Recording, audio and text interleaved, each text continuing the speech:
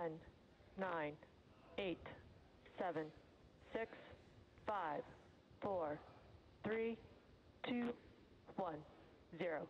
Ignition, liftoff. Semper Fi, aim high. Go Falcon, go Dragon.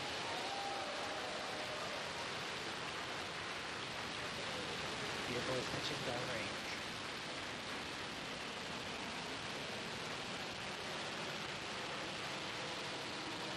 Payload promote nominal.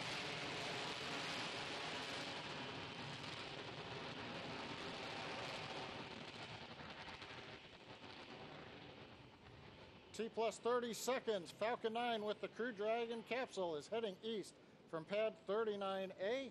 Everything looking good right now. As we get ready for max dynamic pressure, we are now throttling down the first stage engines on the Falcon power 9. and telemetry nominal. Everything continues to look good. We're approaching the period of maximum dynamic pressure. Vehicle is supersonic and passing through maximum dynamic pressure. You've heard we're supersonic. We're through max Q. We're getting ready now to throttle the engines back up on the first stage. Stage 1, throttle up. There's the call out. Okay, the major activity coming up in just over 10 seconds. Shutdown and Dragon escape from the Falcon 9.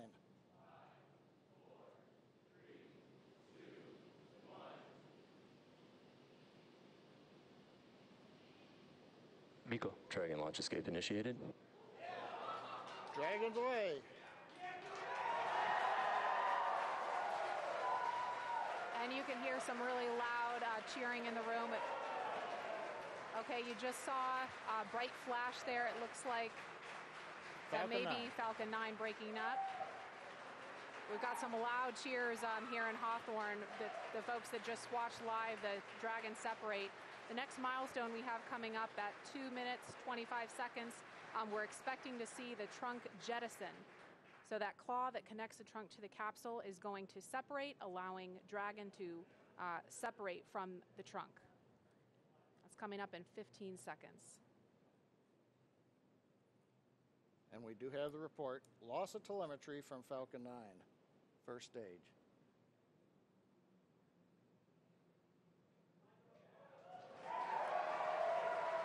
And there you just saw the trunk jettison. Again, some really loud cheers here in Hawthorne, California. This test is looking great so far. Nice view from the back of the Dragon capsule. We're also trying to see if we get the view there on the right-hand side from the aircraft that's orbiting the area. Now the Dragon control system is now going to be reorienting the capsule. We're at a high altitude where the aerodynamics are negligible. So we're going to use the small Draco thrusters on the Dragon capsule to reorient it. That gets it in a position with a heat shield down to re-enter the Earth's atmosphere, and then later to deploy the drogue parachutes. Now those drogue chutes, we expect to get confirmation that those have deployed at T plus 4 minutes and 48 seconds. So we've got just a little bit of breathing room before we hear that happen. Those parachutes are protected during ascent, on orbit, and re-entry by a panel that's up near the nose cone of the capsule. So we're going to jettison the panel, then the mortars will fire to deploy those 2 drogue chutes. Again, that's coming up in just over a minute at T plus 4 minutes and 48 seconds. Now, the parachutes are located behind a door that's at the bottom of the capsule. It's below the crew hatch. So Dragon commands the door to release, and as you saw in the video, the drogue parachutes pull the door away, and that pulls the 4 main parachutes out. Now, these are the new Mark III parachutes.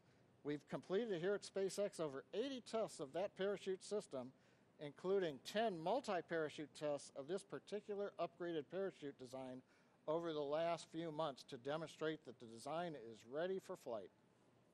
And we're just inside 2 minutes of when we expect to see splashdown. The recovery teams are already out there in the Atlantic Ocean standing by, ready with fast boats to begin their initial approach to Dragon. Again, we mentioned this before, but the recovery operation we expect to take a couple of hours. I've heard a call out, we're below 500 meters. And we expect when Dragon splashes down, it's going to be roughly 32 kilometers offshore.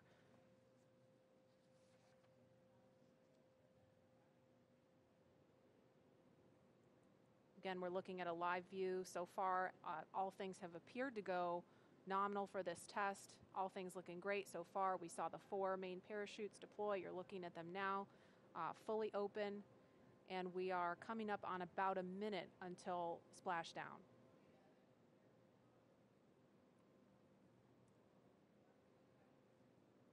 I think we may have heard a call out of 100 meters to go. Yeah, I just heard that too. Yep.